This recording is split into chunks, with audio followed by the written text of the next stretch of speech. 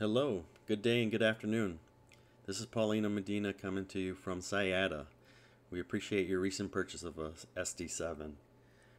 These are the tips and tricks on how to successfully activate your SD7 on the Verizon Push to Talk portal. Log into your Verizon My Business portal, and from the landing page, click on Manage at the top, Product Portals, and then View All. That'll take you to the Product Tools landing page, and in here you want to look for the Push to Talk Plus tile. Click on Go. That'll take you into the Push to Talk portal. In the Push to Talk portal, you'll only see the contacts that actually have the Push to Talk feature code on the line of service. If you're not seeing your line in here, then that means the feature code is not added or maybe out of sync. So the quick fix is just to remove the feature and then add it back in, and hopefully it should appear. The two devices that we're going to set up today are Paulina Siyata Test 1 and 2. Quickly just expand one of those to show you a little bit more information. LMR client mode is turned off, and there's no talk groups assigned currently. So that's how a device is going to show up. If you were to boot up the device right now, you would not see any talk groups. So first things first is we want to create talk group. So I'll select my two users that I want to configure and say create enterprise talk group. I'm going to call it demo test.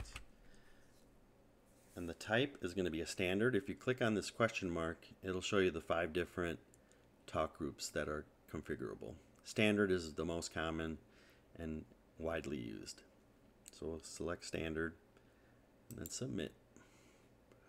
See that the group was successfully created. Now we want to update the LMR client mode and toggle that to on. That's the only way the SD7 is going to function, is in LMR client mode.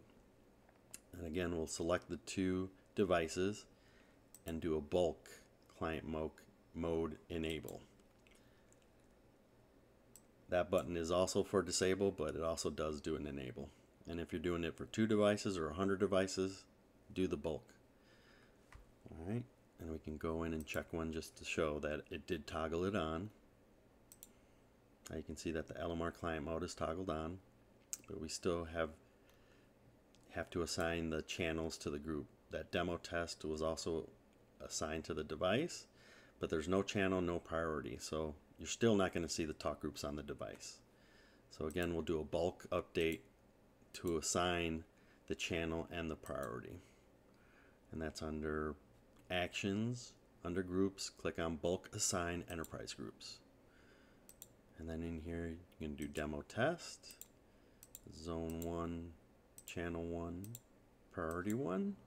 And I can add additional lines below this if I want to do 2 or 3 talk groups all at one time. For the sake of this demo, we're just going to do the one, and then obviously it's the 2 users, test 1 and test 2, that we're assigning it to, and then hit submit. This could take some time if you're doing it for 100 devices. It may take about a minute to submit and get this confirmation. So now that I have the confirmation, I can expand again, look under included. LMR client mode is toggled on, and now the channel and the priority are both assigned. Alright, these are just kind of the highlights of what we discussed earlier. Ensure that the PTT feature is on the line of service. If it's not, remove it and add it back in. Sometimes it could fall out of sync between the Verizon portal and the Motorola Push to Talk portal. When powering on the device, ensure that you are in a good 4G connectivity area and have strong signal. If you have no 4G icon with bars, check to make sure the SIM card is seated properly and restart the device. So at first boot up, the activation process will take about 5 to 10 minutes for the device to pull down the Push to Talk Plus application over the cloud, and you should see a message stating communicating with cloud or checking updates.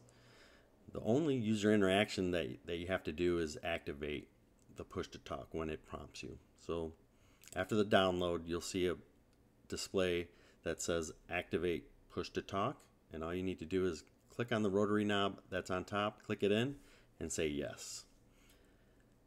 And then once booted up, if you get a standard mode not supported message, you probably need to repeat the previous steps that we just talked about in this video to ensure that the LMR client mode is toggled on for your device.